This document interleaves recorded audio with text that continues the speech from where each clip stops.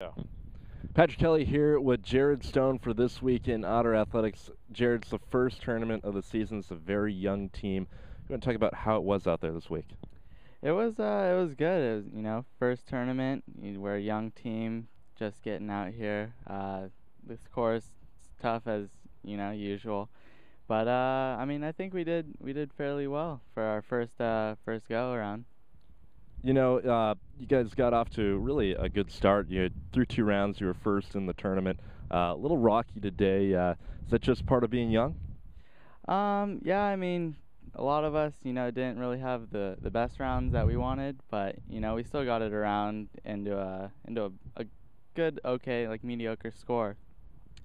So, yeah.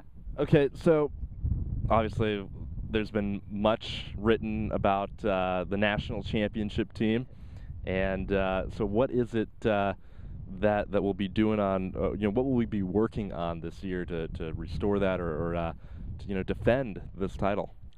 Like we are a young team, so we just need some rounds, under our belt, tournament rounds, especially. A lot of the players don't have that experience yet, but definitely work on that, get all the kinks out before, work on our game.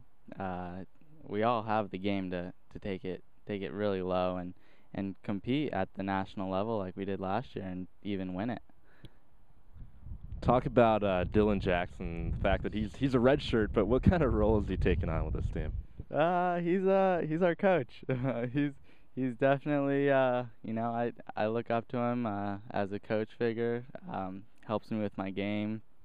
He's just all around good guy. He helps out with everything, team, and yeah, just yeah. We always call him the assistant coach. He's always there with us and helps us whenever we need it. We just ask him and he does it. All right, great stuff from Jered Stone on This Week in Outer Athletics.